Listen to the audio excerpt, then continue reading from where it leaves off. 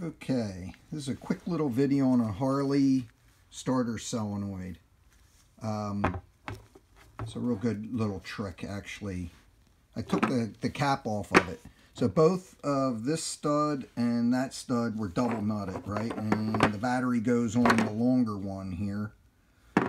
And this is your starter solenoid wire that triggers the solenoid, and this is the output. And the way this thing works is really simple. I had no idea, but it basically, in here on the bike, and let's get a quick little picture of that part.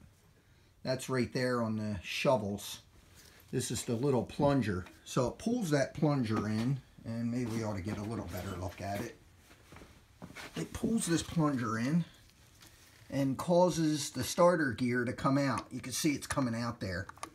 We're not really that great of a video for that, but this needs to be turning to engage into the flywheel teeth. This has a one-way clutch, in case most people didn't know. It locks one way, spins the other way. That way, when your bike starts, it doesn't overspin your starter. This freewheels. So I had to replace that fork.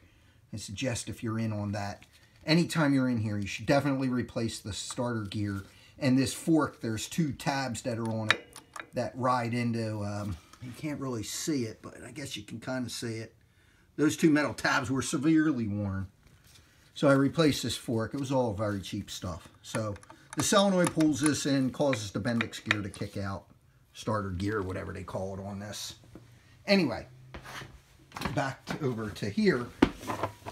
I took the double nuts off these two studs, and the trigger was also double nutted. So I took those off, and then this cover just simply really comes off, and there's a gasket in there. Anyway, you can see that one spot's really worn, so I'm going to turn that 180 degrees and then lock it back in like that when I put it back together, so it'll be riding on that new surface.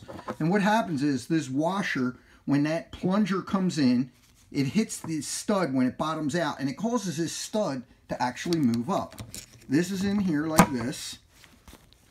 And then when this comes in, it causes this to push up just a little and contact both these studs, causing the battery to go, the current and voltage to go through this washer over to this stud and to your starter motor.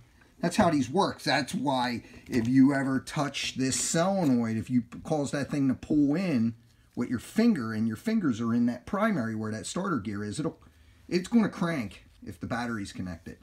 So the other thing I noticed is this washer was heavily worn.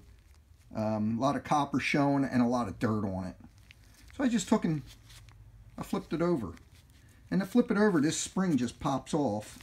And then there's that little keeper, and then you just pull the washer down like that, and that keeper will come right off, and you can, that's an insulator there, and then there's a plastic piece here.